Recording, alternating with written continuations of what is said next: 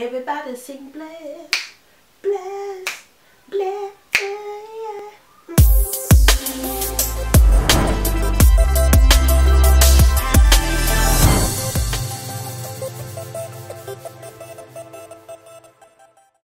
Sometimes it's hard to get your day started and actually start focusing on God first thing.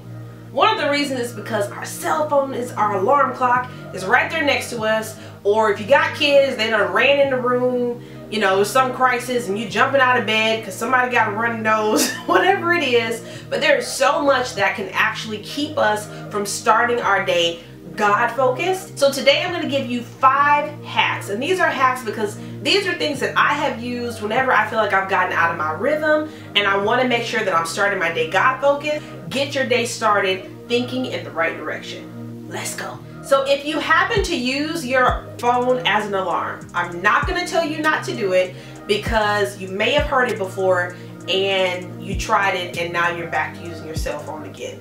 So if you are going to use your cell phone as an alarm clock, my first 2 hacks have to do with that.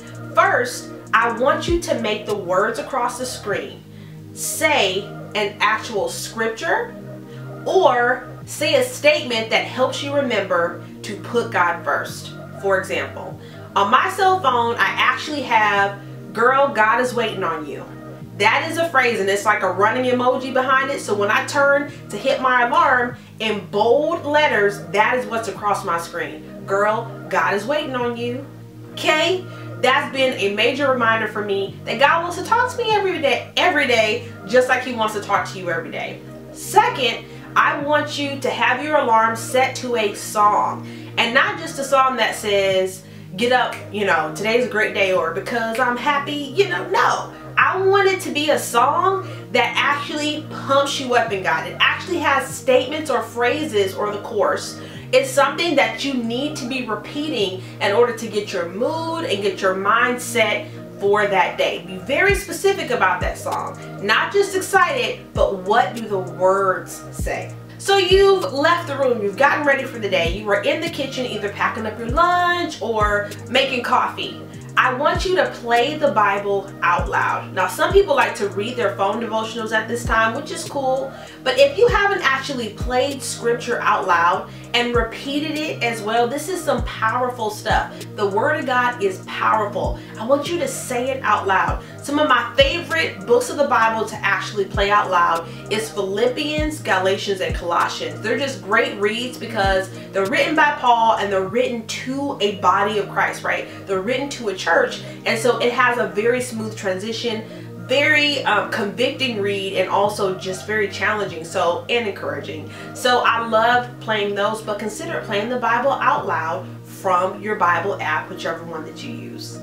In the morning, I think it's really important to commit to making your scroll time, that's your Instagram, Facebook, all of that, or TV shows even. Maybe some of you just love the news, so it's one of the first things you turn on in the morning. I would ask you to make those incentives for your prayer time, meaning, until I pray, I'm not going to. Until I pray today, I got at least 5 undistracted minutes with God. If you're starting at 0, I would say shoot for 5. If I have 5 undistracted minutes with God, 5 solid undistracted minutes, then my reward is I'm scrolling IG. My reward is I'm watching the news, or whatever it may be. Make the things that take the place of what you know you need to do to build your spirit. Make those things incentives instead of putting the incentive in building your life around all of this stuff that just makes you feel good on the outside, but the inside is withering away. Make those kind of on the back burner. Put those on the back burner. Make God the priority and put those things to the side as incentives. Consider having an accountability prayer partner. That means somebody that you set a certain time in the morning that you call and y'all get on the phone and you pray. And whether that person shows up or not, you are praying in that time. It's so important that you build your spirit up so that way you can spiritually hear and be sensitive to stuff throughout your day, especially in a time where so many things are happening in the world. You want to make sure you are connected. So If it takes, you know, a lot to get you up and praying in the morning, just move your clock up 10 minutes before you normally would wake up. Give yourself 2 minutes to kind of shake the crackling out your eye, and then move through the remaining 8 minutes of actually talking to God, listening to the Bible, saying the word, and I promise you will see a difference in your life. So make sure that you have subscribed, but most importantly, I want you to visit ItsPriscillaB.com, and I want to see your name roll into my email list. This email list allows me to send you this type of encouragement. I'm going to be doing some exclusive things specifically for those who are following me in this way. I also do a monthly giveaway. I draw names from this email list and I give good stuff away. Child, good stuff. So make sure you're not missing out on that, and I'll see you on the next video.